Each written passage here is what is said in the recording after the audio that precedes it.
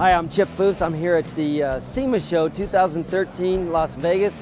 In the BASF booth, we've got Jerry and Maureen Magnuson's Magnitude, the 32 Ford Roadster that is a complete hand-built body and one-off car that we built for them at Foose Designs.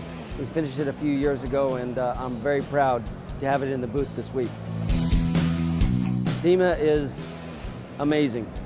You know, I've been coming to SEMA since 1984, and I have just watched it grow and grow and grow to the monster that it is today.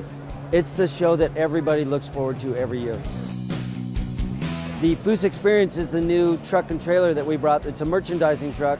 We've got a couple cars that are displayed outside of it, but we're selling some of the t-shirts, the die-cast collectible cars, license plates, different things. So, you know, if you can't afford to build a Foose car, hopefully you can afford to take a little cotton home, and if I'm out there, I'll sign it for you. When I choose a color for the car, actually the car is telling me what it needs to be. And I have no idea what color I'm going to do it until we're getting closer and closer to actually painting the car. And a lot of times that decision is based on who the owner is as well.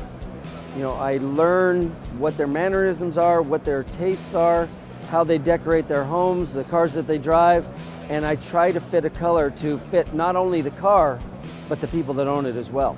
And I'll spend months figuring out colors for a car, just mixing, making panels, putting them outside, looking at how that color reflects in daylight, sunlight, how it's reflecting on a top surface with a sky tone, how it's reflecting the earth back into it. I may be looking at one color with just subtle shade differences, metallic differences, pearl differences, how it's sprayed with more air pressure, less air pressure.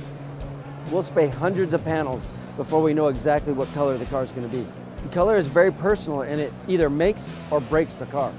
We've been using the Glazert 90 line for about 2 years now, and I was extremely impressed when we started spraying, but how easy it is.